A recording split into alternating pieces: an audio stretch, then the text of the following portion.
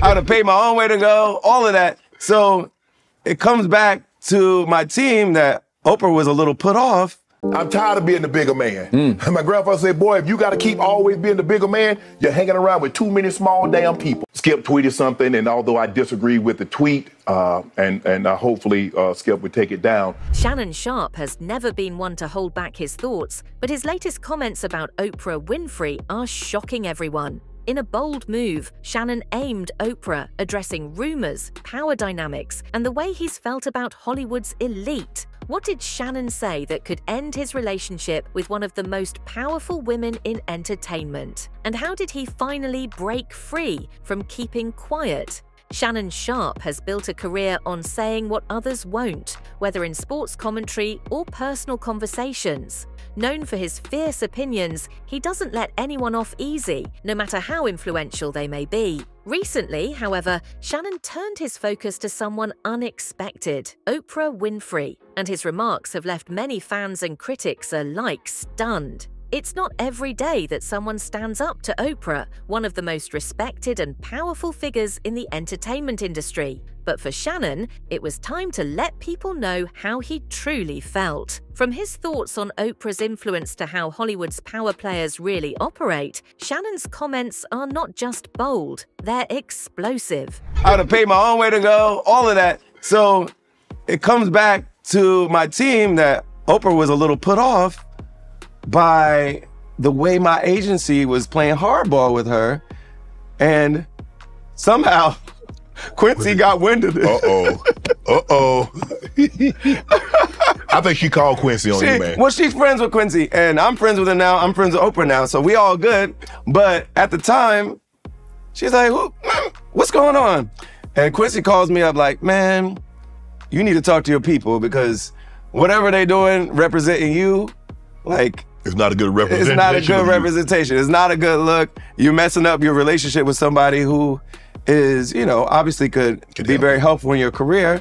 And why? Like, because you're trying to get a little extra money and not thinking about the big picture. And I was so embarrassed, man. The first time I talked to Quincy Jones is him reprimanding me because my agent was trying to play hardball with Oprah. And so... But he's being an agent. Yeah, he's being an agent, but like when people are representing you, they're representing you. Correct. And that's why you got to be careful about who you let represent you. Correct. And so, you know, I learned that lesson. And also, like, I knew like it was an honor to play this event. And if he was representing me, really, he would have known that I would have been honored to play this event, and he didn't need to play hardball in this situation. There are times when you should play hardball, and there's other times when the opportunity is enough where you don't need to get paid cash for it or you don't need something in return. The opportunity is enough. Right. Is All of Me the greatest song you've ever written? I don't know. I think, you know, many people say All of Me, some people say Ordinary People. Shannon has hinted before at his frustration with Hollywood's elite, often feeling that the industry favors a select few while others are forced to conform. He has even mentioned feeling tired of always being the bigger man, implying that he's often had to play by the rules while others enjoy immunity. In recent months, Shannon's attitude has changed. He's tired of staying quiet, especially about the influence certain people hold. This change in perspective has led him to openly question the motivations of those at the top, including Oprah. Shannon sees the entertainment world through a different lens, one that challenges the power dynamics many accept without question. I'm tired of being the bigger man. My grandfather said, boy, if you got to keep always being the bigger man, you're hanging around with too many small damn people. I'm not finna be the bigger man. I'm not gonna let you keep taking your shots at me and I turn the other cheek. That's in the Bible. I ain't in there. I'm gonna put something on you. For years, Shannon has been subtly hinting at feeling sidelined or pressured within Hollywood's inner circle. While he's a successful sports analyst, he's always been vocal about not letting anyone control his narrative. Oprah, on the other hand, is seen by many as part of Hollywood's untouchable elite. But Shannon isn't about to give anyone a pass just because of their status. His recent remarks suggest that he's no longer willing to stay silent on issues he once brushed off. According to Shannon, Hollywood's elite often operate on a different set of rules, something that has bothered him for a while, and it appears he's ready to put an end to this quiet acceptance. I've been in a situation, I've had a great woman, and I effed it up. Okay. It was me. Right. And as I told her, the mind replays what the heart can't delete. When you're in a situation, you don't realize how good that situation is because you're there. But now when you remove from that situation, you're like, damn, man, I really messed this up. Shannon isn't the only one to have voiced frustration with Oprah. Comedian Monique also publicly criticized Oprah, calling her out for alleged hypocrisy and perceived betrayal. Monique even addressed Shannon directly, encouraging him not to fear speaking out about Oprah. Her message to Shannon was clear: don't let anyone silence you, no matter how powerful they may seem. For Shannon, this was all the encouragement he needed. Monique's bravery in calling out Oprah seemed to resonate with him, and he made it known that he's not afraid to take a stand. Shannon's comments suggest that he feels empowered by Monique's message and the support of others who understand his perspective. You're here. Why would I bring something that I know that you don't want to talk about? You lived it. Why do I need to replay it again? Ask her. Your camera right there. I was trying to. I know, baby, but ask her. See, this is where it gets juicy, right? Yeah. Because you're saying the right things, but you're asking me questions that I can't answer. Right. I can't answer why Oprah Winfrey did what Oprah Winfrey did. Yeah. Only Oprah Winfrey can answer for her actions. Yeah. So again, stop being scared. No.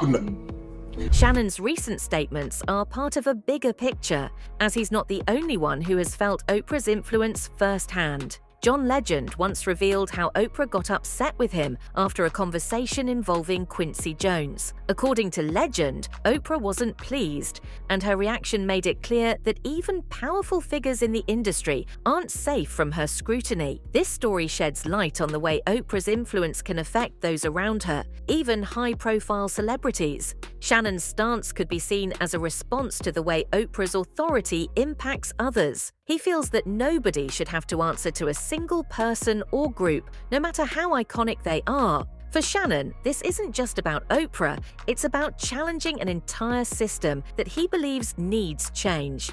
Oprah is planning a thing called the Legends Ball, where she was going to honor all the Black women that meant a lot to her. So she had like Aretha, Rosa Parks, Diane Carroll, Cicely Tyson, I think Toni Morrison, like all these, like just like the who's who of the legends. But exactly. She called it the Legends Ball, and she was planning this Legends Ball, and I got a call from my agent, and they were like, Oprah Winfrey wants to call you. And I'm like, okay, cool. I was excited. So Oprah calls me up, John, I'm planning this thing called the Legends Ball. And by the way, in my show, I always say, I'm glad I changed my name to John Legend, because otherwise I wouldn't have been invited to the Legends Ball. But she called me up, asked me to play at this event for like the luncheon during the day. And I believe we had the same agency at the time. And she was like, I'll talk to your agents and work it all out. And apparently, my agency was like, decided they were gonna ask for everything from Oprah and like make it like it wasn't an honor and a privilege for me to be at this event.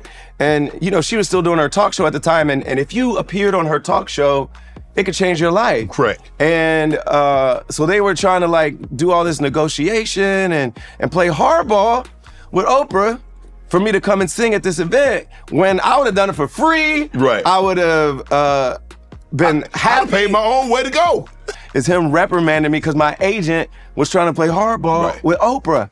And so... But he's being an agent. Yeah, he's being an agent, but like when people are representing you, they're representing you. Correct. And that's why you got to be careful about who you let represent you. Correct. And so, you know, I learned that lesson. And also, like, I knew like it was an honor to play this event. And if he was representing me really, he would have known that I would have been honored to play this event, and he didn't need to play hardball in this situation. There are times when you should play hardball, and there's other times when the opportunity is enough where you don't need to get paid cash for it, or you don't need something in return. The opportunity is enough. Right.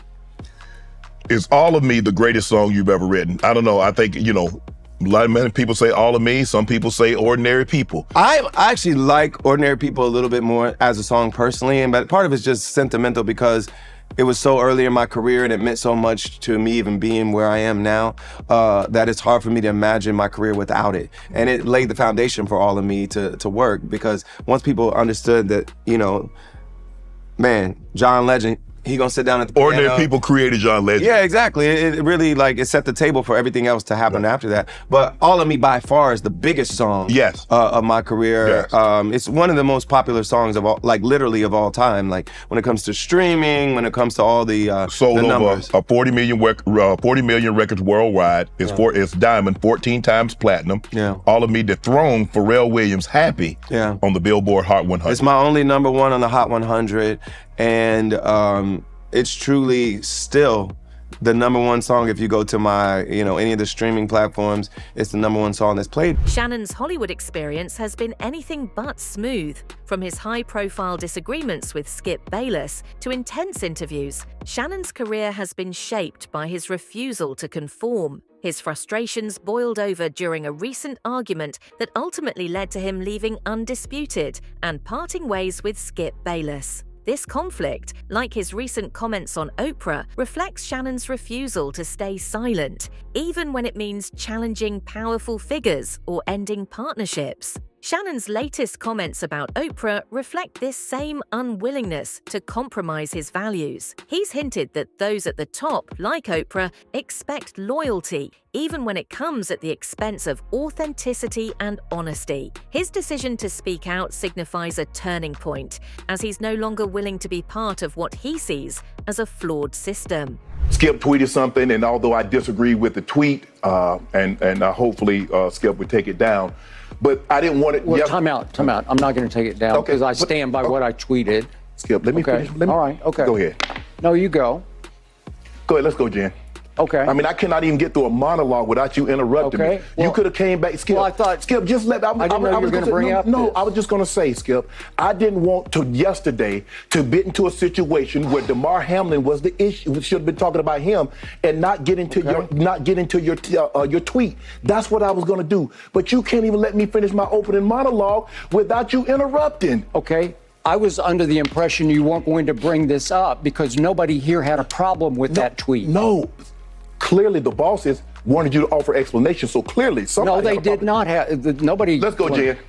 Despite his public persona, Shannon Sharpe has always maintained a level of privacy regarding his personal life, especially regarding relationships. In past interviews, he's shared that he's never been married, partly due to his focus on staying true to himself. This dedication to honesty, both in personal relationships and his career, could be one reason he feels strongly about speaking out against Hollywood's pressure to conform. Shannon's recent statements about Oprah seem to align with his philosophy on relationships, staying authentic and true no matter the cost. By challenging the powerful figures in Hollywood, he's demonstrating the same principle he lives by. Never compromise who you. It's about Oprah reveal a deeper frustration with the way Hollywood's elite hold on to power. For years, Shannon stayed quiet, playing by the industry's rules. But now he's making it clear that he's tired of feeling bound by expectations set by Hollywood's top figures. In his words, Shannon wants to be free from the influence of anyone who tries to silence him. His message is powerful. He's done letting Hollywood's elite control.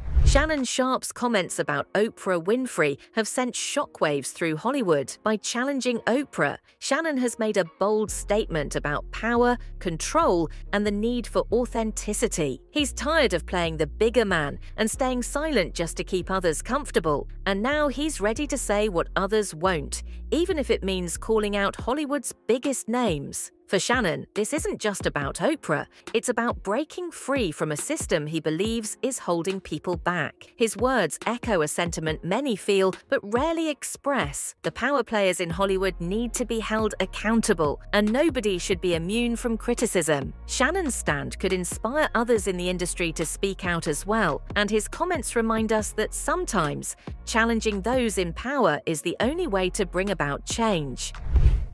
To put a man in fear for his job. I hate, I detest, I despise someone that would prey on the weak. And because Jerry Jones is in an advantageous situation, because he has the power in this situation, he would actually say that publicly. That tells me a lot about a man. That'll tell me a lot about a man that has power and would abuse that power to tell that man, I will get somebody in here to ask me favorable questions. That is absolutely that guy's job, is to ask Jerry, why did Stephen A, what you should have done is said, well, Jerry, you see the way you guys were getting ran through last year? And you mean to tell me you had guys on the bench that could have done a better job and you're waiting till this year to play them? That doesn't sound very smart to me. Well, I don't know about you, Saturday and Swagoo, but normally guys that can play, they normally play. Thanks for watching, and we'll see you in the next one.